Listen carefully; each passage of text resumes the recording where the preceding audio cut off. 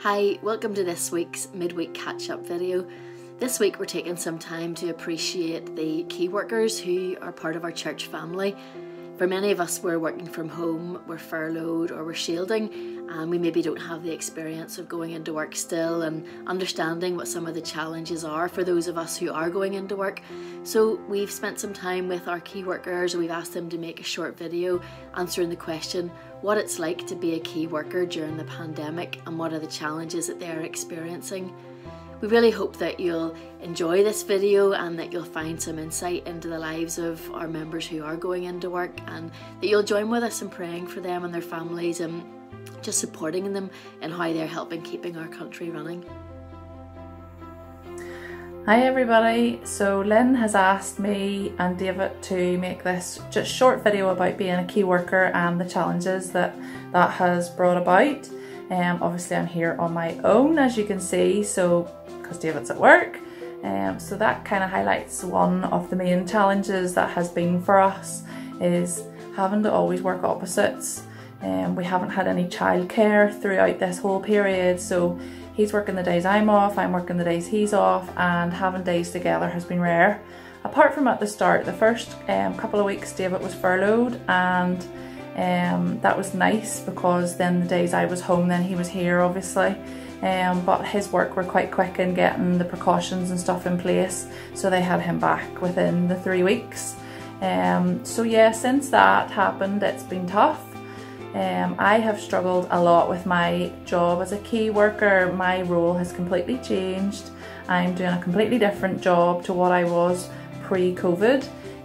But all the stuff that I did in work was non-essential, so that has all been cancelled and stopped. So I'm working in a completely different role within healthcare, which has been a real struggle for me. Just working in an environment that I'm not used to, but it has kind of been tough, but the last few weeks I've really sort of gotten used to it and it has been a bit easier. So I'm getting there. Sort of getting it into my head that this is going to be the new normal for a while and things probably aren't going to change anytime soon for me. But one of the other challenges or struggles I guess we've had is the homeschooling, and I think that's the same for everybody, you know, but we've really found that having to work and try and homeschool at the same time has been tough. I've been doing shifts, so I don't work the same hours every day or every week. So really not getting into a routine with the kids has been tough, and they find it hard then to really focus to get work done.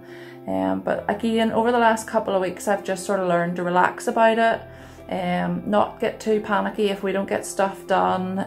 You know, we can do stuff at the weekends if we need to, and just sort of doing what we can and managing it, and that has been a lot easier to sort of learn to sort of calm down on it a wee bit. But yeah, it hasn't been easy. Life has definitely not been normal. Some people think, oh, because you're at work, you know, your life's normal and all. It definitely has been far from normal. You know, when you're at home and your life changes, sometimes you get to work and it's like your wee getaway, but work's completely changed. So you sort of think, oh, well, I'll get home and we get away, but life at home's completely changed. So there's no getting away from anything at the minute, and I think we found that tough. But the last few weeks we've definitely been finding that a wee bit easier. But yeah, hopefully soon we're all going to start getting back to a wee bit of normality and a bit of structure and routine, and I think that's what we all need. Can't wait to see all you guys again. Really missing everybody. Hope everybody's keeping really well. That God has blessed us so much that we have been kept healthy and well, so it's been good. We've a lot to be thankful for. But take care guys, and hopefully see y'all soon. Bye! Being a key worker during this time is challenging. Going to work every day unsure if I will catch the virus and possibly bring it home to my children is frightening. I work in a day centre, and at the minute it is one of the bases being used by the COVID nurses where they can come to shower and change at the end of their shift and before going home. Knowing that there are staff coming into the building who has been in contact with people with the virus is scary. I've been through training on how to disinfect rooms thoroughly, but no amount of training prepares you for a pandemic. Every surface in a room must be disinfected, including all the walls. I've always had to wear PPE, but never with masks, which I find hard to get used to, and I struggle to breathe in. It's something I definitely won't miss when it's no longer a requirement to wear. Thankfully, I have an amazing co-worker, and while we work keeping a social distance, we are able to have the rooms disinfected and ready for the next nurses who needs it. It's a strange atmosphere in work. Things are different for now, but it's still quite positive, and I am very grateful despite all the new guidelines and measures put in place that I still get to go to work, because I know I'd go stir crazy in the house.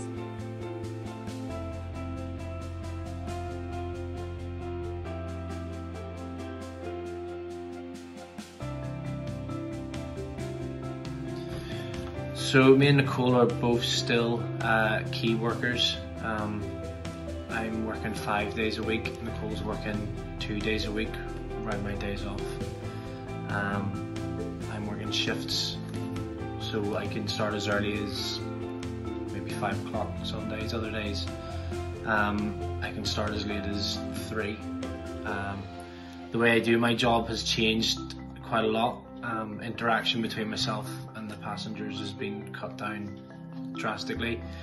The only time I would physically come in contact with a passenger now is if they're handing me money to pay for their ticket, which is very rare because everything's done via contactless payments now. And if I do have to handle change, then I do.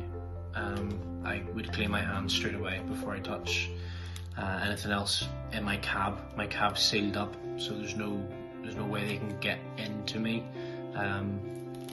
If they cough, for example, there's a screen in the way which blocks that. And then the buses themselves have a restricted capacity of 15, which helps with social distancing on public transport. But yeah, we still need to get other key workers about to their places of work, and then obviously people that rely on the buses to get to shops would also use public transport. What about you? Yeah, so I'm working on Michael's days off, so thankfully my work is letting me just give his shifts in. So work for me will have changed quite a bit as well because I'm in a care home, so basically the kids don't touch me until I get in and shower and that sort of stuff. So it can be quite challenging because we've never really had a day off. I think this week's been the first week. Yeah. So just trying our best to get the kids doing schoolwork, even in fun ways. But yeah, we're getting there. Surviving. Yeah, hope to see you all soon. Bye. Hi, I hope everyone's having a good week so far. Being a key worker during this pandemic is like everything in life. It has its pros and its cons. So I'm just going to chat a little bit about that. And I suppose the biggest positive for me is that my routine hasn't changed very much. So I still get to go to work. I'm still working full time, which means I get off homeschooling a little bit more than Cheryl does. So I suppose that's a bit of a positive as well. Yeah, but mainly the lack of routine would be a real struggle for me if I had to be furloughed or wasn't working at the minute. I think like most people, I don't do well being off for long periods of time, so it's been really, really positive for me to be working and to have that routine in my life. Obviously it comes with its challenges. One of the main challenges is you feel more exposed because you're obviously out of the house a lot more. It's much more difficult to social distance, especially in my workplace. You're around other people all day long in a close-knit environment, so it's difficult to feel safe all the time, and obviously doing the best that we can to keep ourselves safe, but it's not always easy. So yeah, that challenge of feeling that you could possibly be bringing something harmful home isn't easy, and that's probably the worst part of being a key worker at this time. Also, Cheryl has been furloughed, so she's running about the house thinking of all the things that she needs done around the house or things that need done in the garden, and while Cheryl's been furloughed, I haven't, but she seems to think I've got all the time in the world to do these things, so those are probably the biggest challenges for me.